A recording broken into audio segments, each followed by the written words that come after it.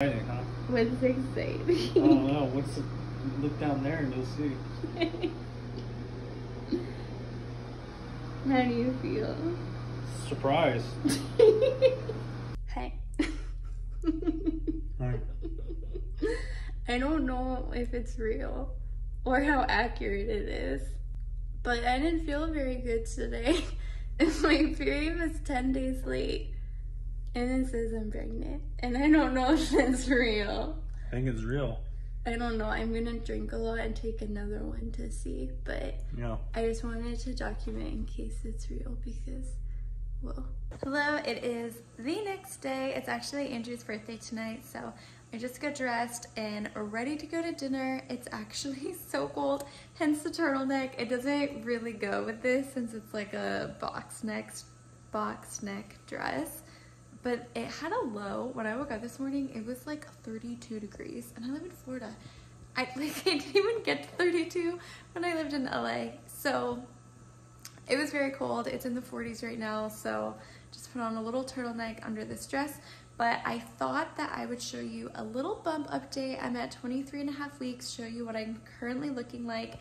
I feel like I went a while, like most of my pregnancy not really showing, and then the last like 3 weeks I feel like I've grown so much, so fast in the last 3 weeks. So I'll show you a little bump update, and then I thought I would sit down and kind of go through some of my first trimester symptoms and do a little recap.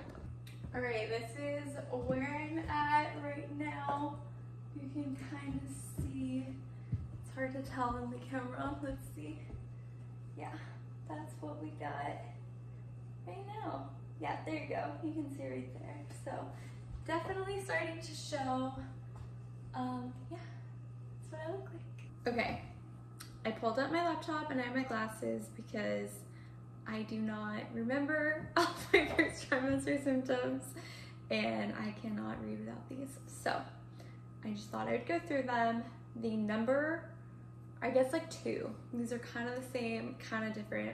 The number 2 things that I had so badly during my pregnancy were nausea and throwing up. This is actually how I found out that I was pregnant.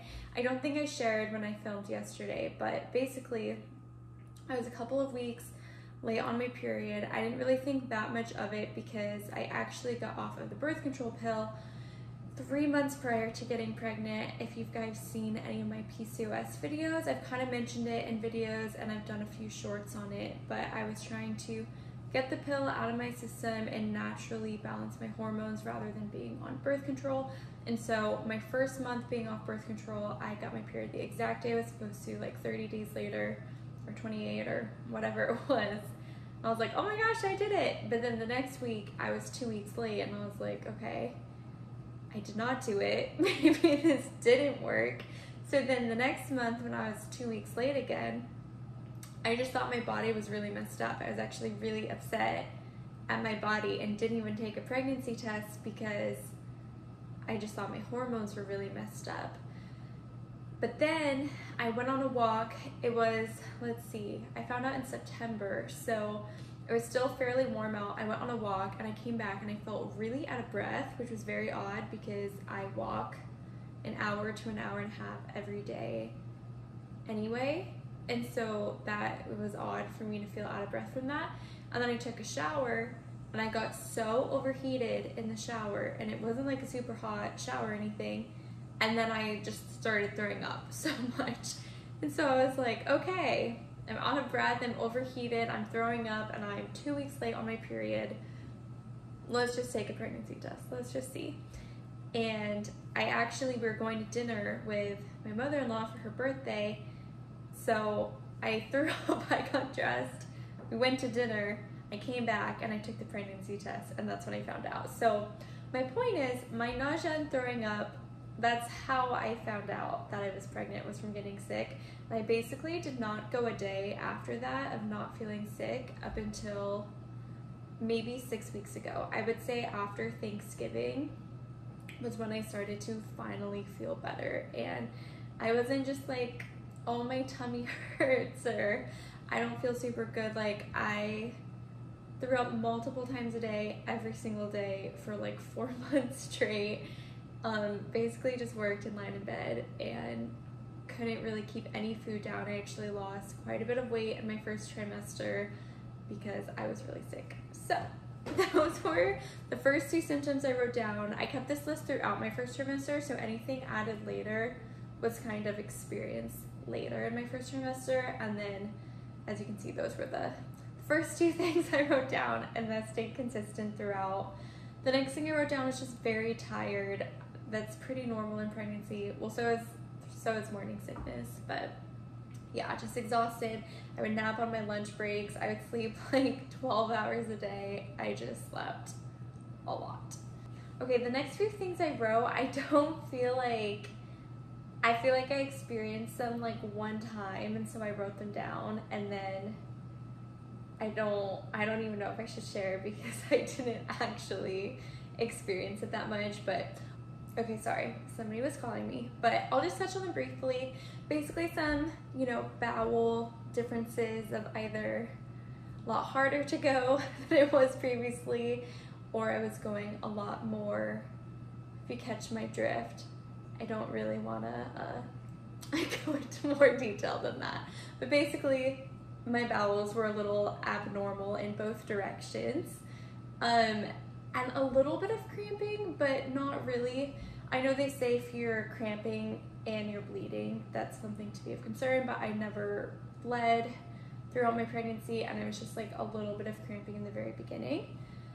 And then just discharge. I feel like even now I'm just constantly like discharging, I don't know, just random things. So that was definitely something I experienced. I was having acne in the beginning. There was like a day, I think it was only one day, but I wrote it down, where I had brown spotting.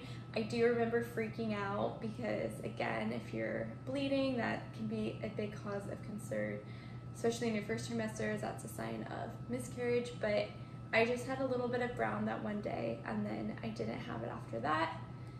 Something that happened actually quite a lot is I would have blood in my spit after throwing up. I think I just threw up so much that I was really damaging my throat.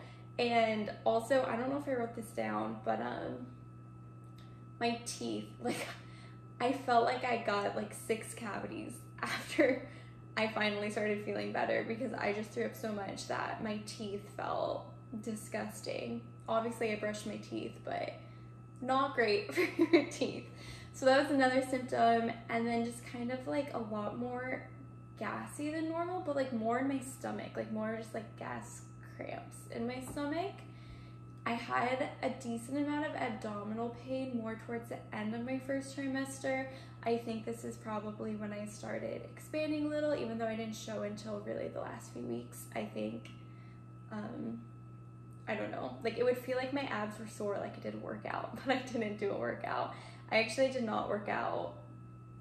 I've hardly worked out throughout my pregnancy. Once or twice a week, if it's a good week. But I was so sick that I really did not work out, and then I just felt like I was so behind and had so much to catch up on that it's been a challenge to prioritize that. But anyway, that's a whole nother story. But that's what it would kind of feel like my abs are sore. Okay, and then I went through a phase where I had really dry skin and lips. I don't really know anything about that, but that happened. Sometimes when I would blow my nose, like blood would come out. I know my sister, when she was pregnant, she had actual like bloody noses. I never had like a straight up bloody nose, but I would see blood in my nose when I would like blow my nose or whatever. So that was something. A lot of excess saliva. Like I just constantly, I still feel this way. Like there's so much in my throat that even if I don't feel sick, I feel like, I don't know, like I need to throw up or gag because I just have so much excess saliva and like snot going down. Okay, and then there were some times where I was feeling dizzy, especially towards the end of my first trimester. I think I was just not getting a lot of the nutrients that I needed because I was barely eating any food. Like I remember at the time thinking about what I was eating and what would stay down, and I maybe was eating like 800 calories in a day, which is like half of what I typically would be consuming. That's just estimated. I obviously was not tracking my calories, but I definitely was not getting the nutrients that I needed in the first trimester. So I think that's a lot of why I felt dizzy. And I also was getting a lot of hair loss. Like there was a point where there was even a little patch in the back of my head of no hair.